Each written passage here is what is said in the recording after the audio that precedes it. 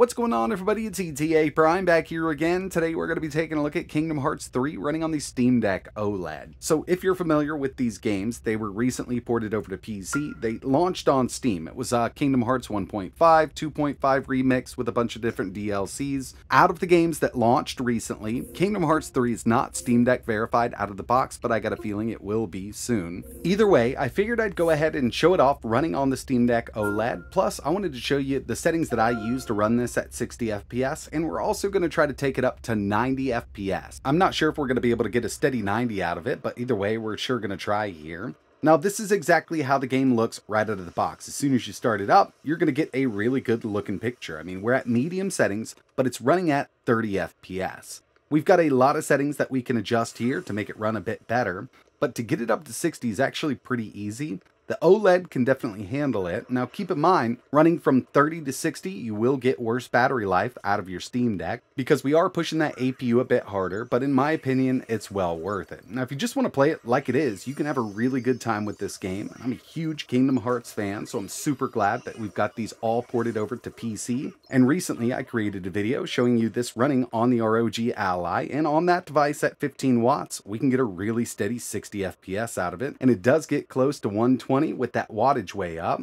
But in order to take the Steam Deck OLED up to 60 Hz with Kingdom Hearts 3, there's just a few things we need to do. First things first, we're going to set the refresh rate of this OLED panel to 60 Hz. And one thing I also like to do here is just turn on half rate shading. That's going to save us a little bit on battery life. I mean, it shouldn't make a huge deal, but this is something I usually enable. Doesn't hurt performance in my experience or visual quality. From our Steam Deck settings, we're going to take the refresh rate to 60. So now we've got that panel running at 60 Hz. And in order to change the graphics settings here, we're going to press our start button, go into the menu, and from here we're going to press the X button, go to our display options, and change the refresh rate from 30 to 60. Now we've got other graphics options that we can change here, but we're going to leave it right where it was, medium settings, 75% resolution scale, 800p. Now this game is going to run at a steady 60 FPS. I mean, it is pretty amazing how well this does perform. And I know it's an older game, they've ported it over to PC, it's not going to take that much to run. But going from 30 FPS up to 60 FPS really does make a huge difference. It's just super smooth at 60.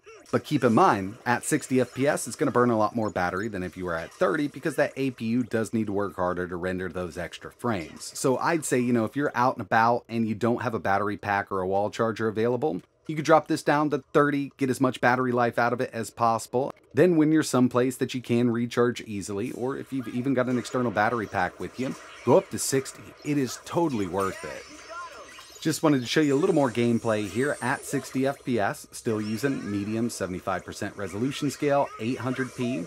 I mean, even in this intense battle, lots of characters on screen, got some particle effects going. This is running at 60. Now, of course, it would be really nice to go up to 90 Hz with this OLED display and Kingdom Hearts 3, but I think it's going to be kind of hard-pressed to do that.